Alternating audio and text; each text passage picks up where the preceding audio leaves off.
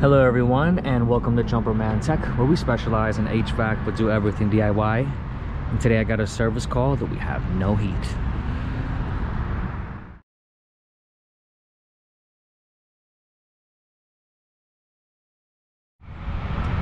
Thank you to everyone tuning into Jumper Man Tech. Today we're working on a package unit. This machine is made by York, and we have a no heat call. Right now, I actually just opened up the covers and I turned the power off, of course. And what I noticed is that right off the bat, this wire is just melted right off this relay. Like, it's not even connected, it's just melted with the plastic. And the other side of this relay must have went there. The connection literally just fried right off. One thing that's super scary is that if we look here, this is a jumper wire, and this is our flame rollout switch. So that means that the flame comes back, you know, it's gonna sense heat underneath here, and it's gonna shut you down, because this is a very dangerous situation. Somebody jumped that out. That's one thing you should never do. So first things first, we gotta get this relay replaced, because follow this wire right here. This is our ignition control. It says IND, so this must be for our inducer motor, and we now know the first step for our sequence of operation is that this motor needs to start. So can't move on if this doesn't start. So let's start by replacing this relay and see what happens. So it's a 24 volt coil. So this is our coil on the bottom with that contact. So let's see what happens. All right, so I happen to have a relay in my truck. Seems to be the exact same one. 24 volt coil, 30 amp, normally open. Got my stake on kit. We're gonna redo all the connections and replace this relay. This wire must have went like right here on the bottom. I don't think that makes sense. I'm just gonna pull this one out, mount the new one, and go one by one. So let's put that to the side.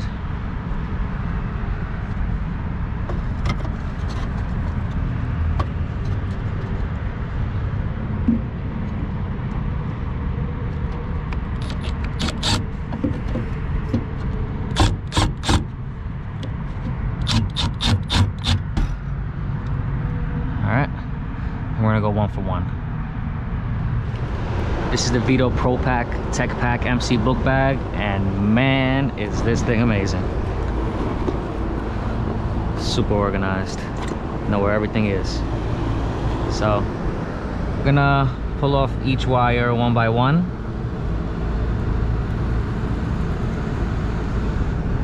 And redo it.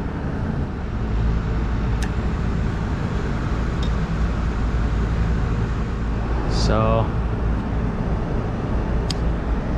if you look at this coil, the stake-ons are different. These are like super tiny, so gotta replace them anyways. But anytime I do this, I like to have like fresh connections, because you really want a nice connection when it comes to electricity. When you see things are like all rusted and stuff like that, you really don't want that. So stick that in there. I hit it like this quick, and I actually have the crimping tool on here.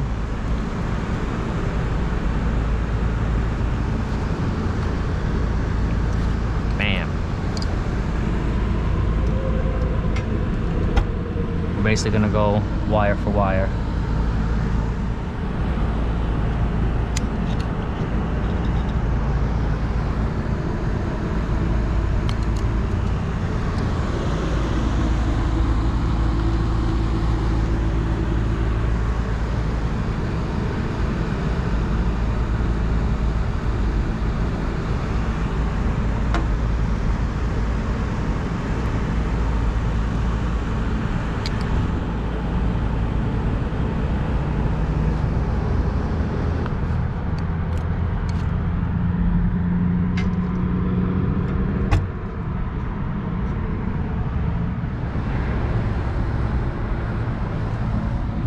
All new connections.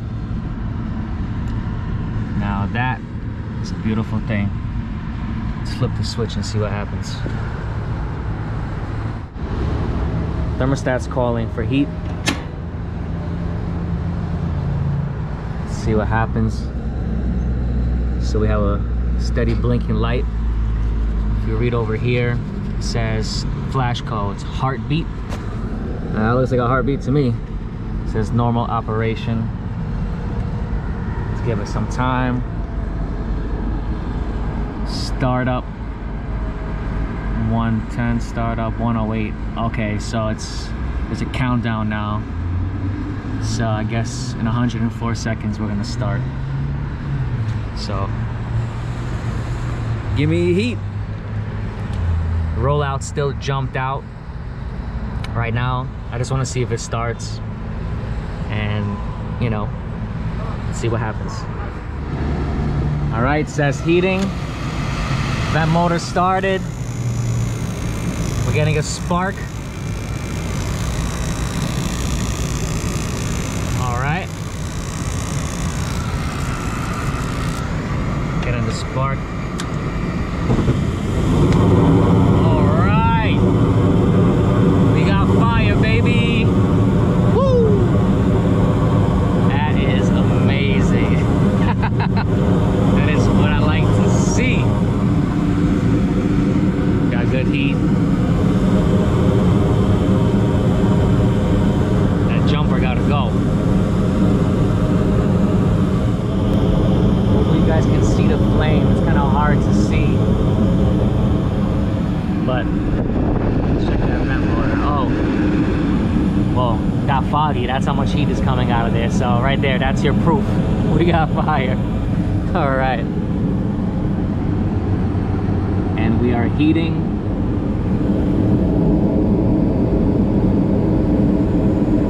We have normal operation.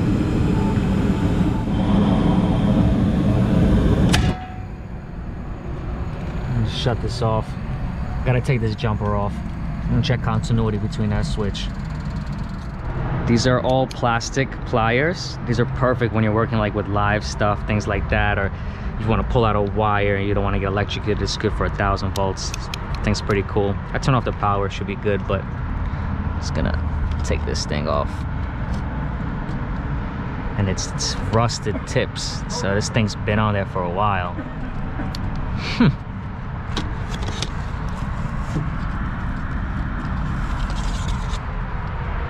Call a professional, please. Do the right thing.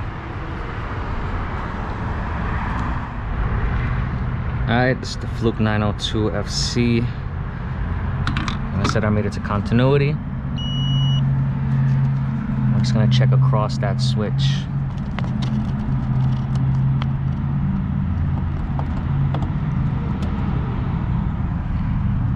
No continuity. That's why they jumped it out. Wait. I'll just have a bad connection because it's kind of rusty. I have continuity. Why would they do that? Well, I'm definitely leaving that off. We can't have a system like that.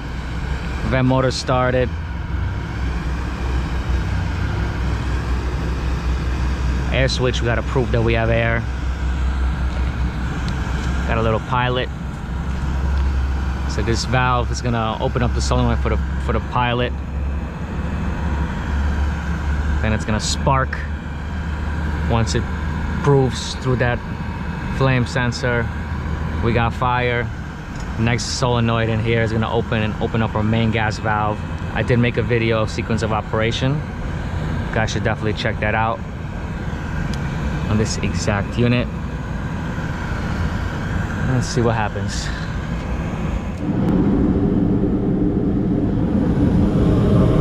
Alright, so we're heating again. Took off that jumper. It's super dangerous. Why did this thing melt? Who knows? Maybe because they jumped this out, the flame rolled out and burnt this relay and shut everything down. Who knows? But this is no way to run this unit. I'm not gonna do that. It's